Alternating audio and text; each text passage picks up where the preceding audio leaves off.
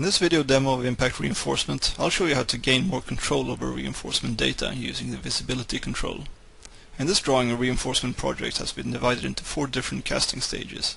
The benefit of this, apart from the schedule being tagged with this data, is that it makes it possible to filter the schedules to create one schedule for each stage. So how do I keep track of which bars are drawn in which casting stage? I can check each bar's data on the edit bar dialog, but that will be too much work. The answer is the visibility control.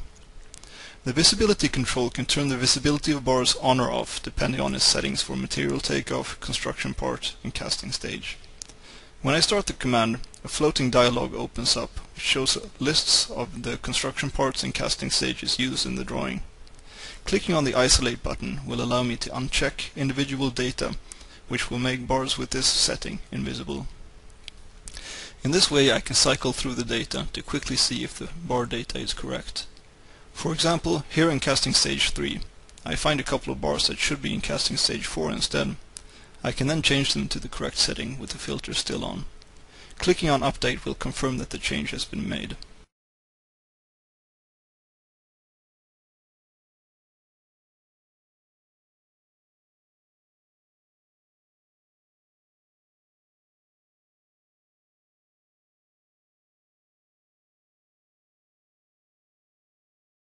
In the same way I find a bar that's not set for material takeoff.